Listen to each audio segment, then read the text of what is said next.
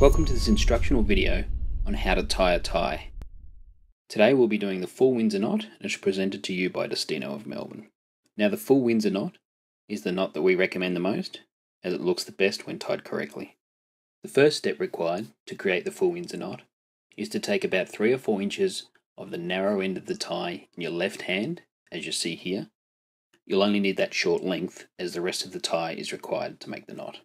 You'll then need to bring the long end of the tie across the front of the short end of the tie, as you see here, and from there you'll need to bring the long end of the tie back up underneath the knot towards your neck, pull it all the way through, and drop it down to the right hand side again. We'll pause it there so you can see how the knot should currently look. You'll now need to bring the long end of the tie back up underneath the knot, and you'll see that the rear of the tie is facing outward.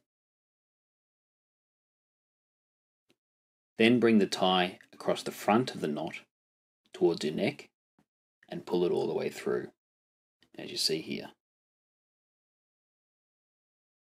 You should find that the knot is starting to create a nice symmetrical V shape, and the rear of the tie is facing outward again.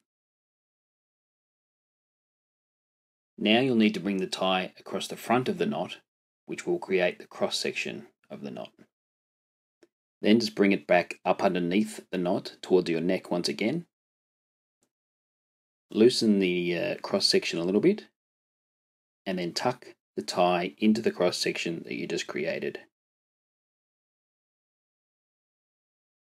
Pull it all the way through, and then adjust the tie by holding the short end of the tie at the back with your left hand, and then pulling the knot up with your right hand.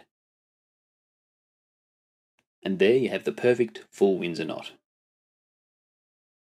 If you'd like to see how to tie other tie knots, please feel free to visit us at www.destino.com.au, and you can also purchase our full range of men's accessories. If you found this video useful, we'd really appreciate it if you could hit the like button, and feel free to subscribe to our channel for more instructional videos.